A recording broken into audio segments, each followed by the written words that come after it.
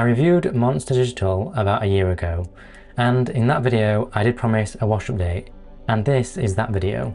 3 things. Firstly, I haven't actually worn these shirts, I have just put them through wash cycles. Secondly, the wash cycles I used were 30 degrees Celsius and took about 50 minutes to complete. The shirts were then air dried.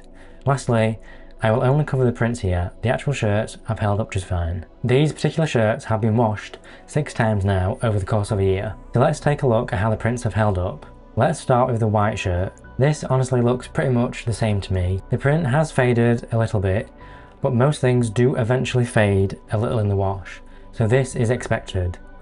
Overall, I'm very happy with how the white shirt has held up, and I genuinely can't see any deterioration from washing.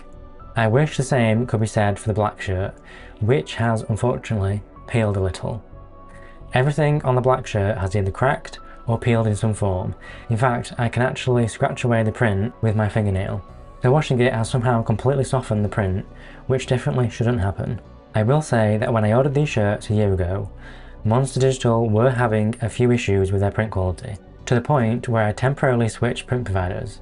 However, Monster Digital have been very solid for most of this year, and I still use them as my main print provider. So these shirts could just be from when they were experiencing issues, and might not accurately reflect today's print quality. It will be interesting to redo these tests again and see how things have changed. I know this was a super quick video, but I wanted to give you an update since I did promise one. Before you leave, I just wanted to let you know that I've released a free ebook over on my website that covers how to get started with print on demand. Links are in the description if you're interested in that.